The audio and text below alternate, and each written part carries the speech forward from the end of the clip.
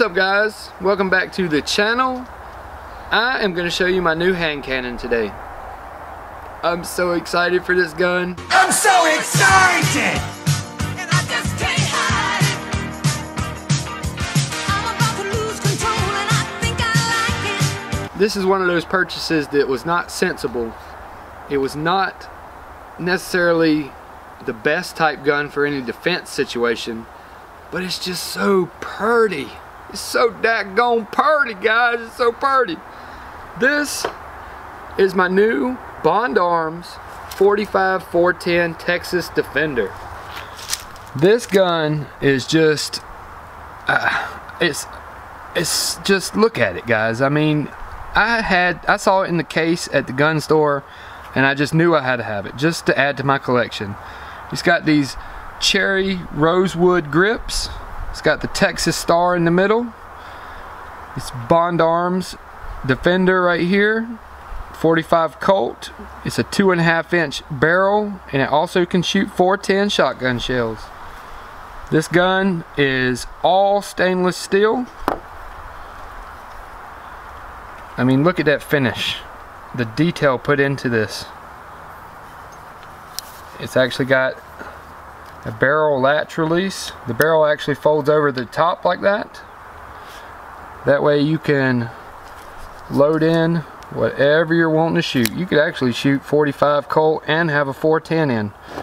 I don't actually have any 410 defense rounds. They do make them. They have plenty of different defense rounds you can carry around if you want. I just got some cheap target loads. But you put them in, click it back down. Got your little trigger here. It is a heavy pull. It's a Derringer, so you're not going to have a little lightweight trigger like on a Glock or anything. You actually kind of got to pull downwards with the trigger. And the gun also will not fire with the hammer not cocked. So to fire it, you go ahead and take these bullets back out for you safety nuts. Don't want y'all to pee in your panties. Gonna be pee pants city here real soon. To fire it, just cock the hammer. That actually gets the first firing pin set. Then when it releases, and when you cock it again, it's ready for the second shell. But my gosh, that is just one pretty gun. Pretty. Also, I just noticed this to remember to tell y'all. It actually has this little thing right here so you can get your shells out. It does not automatically push them out of the chamber. You can grab them if you have a little fingernail, but I don't really have any. But as you can see down there, most of this gun is chamber. I mean, there's hardly any rifling here, which I don't think you're going to be able to see anyway. Let me open it back up. Maybe you'll be able to see it with light going through. It's probably got a 1/4 inch of rifling right here at the end just to make it, you know, legal for the size barrel you have. Yeah, you ain't going to be able to see it really. But let me show you this. If you got a 410 shell, that thing almost goes to the very end. I mean, this is definitely close work gun, a close work type gun. You're gonna have somebody, if you have this type of gun, you're gonna be right up against somebody that's trying to rob you to get any kind of defense out of it. But anyways, let's go ahead and load up some 410s. We're gonna start shooting with those, and I got some targets set up so I can show you how good it does. Okay, like I said, we got 410s loaded up. First shot I'm gonna do is on this paper target so I can show you the spread. I am about 15 feet away from it, so we'll see just how much spread you get when you only have like a 1/4 inch of barrel to go with the 410 shell. And you would think that this thing would have a whole bunch of kick, which it does kick pretty good, but it being stainless steel and all, it's really heavy and it feels really good in your hands. So that takes away some of that kickback that it's going to have. Alright, here we go.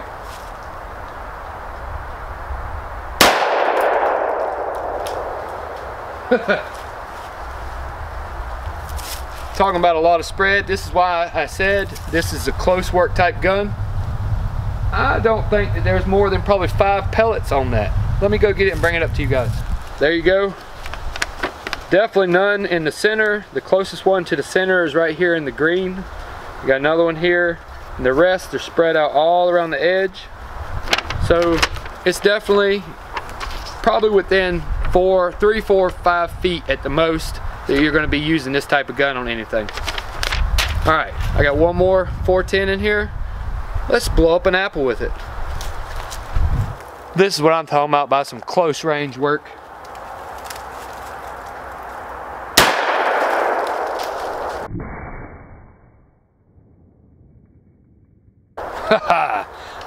Don't rob me when I have this on my side. At least don't be close to me. All right, let's shoot a couple more 410s. Got a jug down here. I'm gonna spray them all over that jug. Yeah, you know. Oh yeah. Let's get one more on them jug.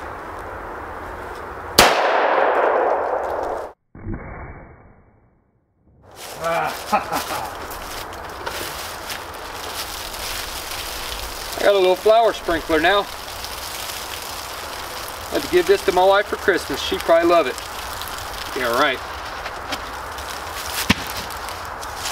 This is the main freaking thing for this gun.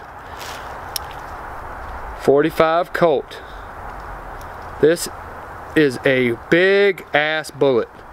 If you want to take something down, this thing's got the stopping power to do it. And look at that. Those big, beautiful golden bullets fit right down in there. You know what we're gonna take out with these big, fat lead bullets? Some black beans and some stewed maters. Here we go.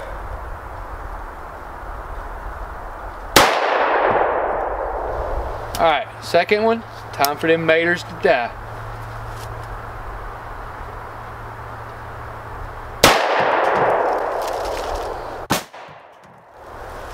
I love this gun. Who could pass up the opportunity to shoot something long and hard at 2 big jugs? These things hopefully will pop with the pressure.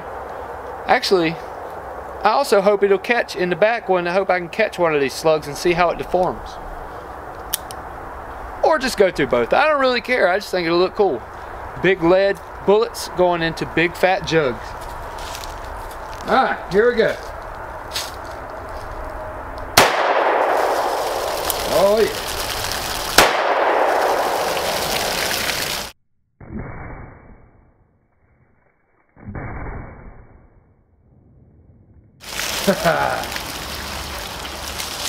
Let me show you the holes down here. Alright. One big hole. Second big hole.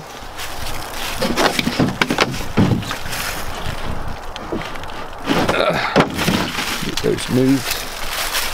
Look at that. Definitely destroyed and went straight through this jug. If there's any fragments in here. Nothing but old water. Alright. Second jug. 2 entrance holes. And we got a crack in the side here. And that looks like an exit hole. Let's see if there's anything left inside. Anything at all. Nope. You see how thick those jugs are. Both those bullets went straight through that much water. That's a lot of power. Alright guys, I hope you liked that little video of me showing off my new little hand cannon. I highly recommend Bond Arms guns. They are so well made. You can tell there's just so much time into each one of their guns. And another awesome feature of these guns, with one little screw, you can take this entire barrel off, and they also sell different barrels for each type of round that you might want to shoot. So if you want a 357 barrel, all you have to do is one little screw and you will be able to replace this barrel with 357. And I think the barrels only run like $127, so I mean, you could have one of each if you wanted, and just have, you know, one gun to rule them all. But anyways, there is my beautiful Derringer once again. I really enjoy it. It's a really nice gun, really well made, and if you ever have a little extra money and you want to add something to your collection, I do highly recommend them. I definitely wouldn't recommend this for like your only carry gun or anything, because unless you're a perfect shot, you only get 2 rounds, 2 shots. This would be a great backup gun. Of course. And my neighbor starts shooting right in the middle of my video. But anyways, great backup gun. Hope you liked the video. If you liked the video, guys, please hit that thumbs up button. Leave me a comment. Check out all my other videos. Take it easy, guys. Have a great Christmas. Later.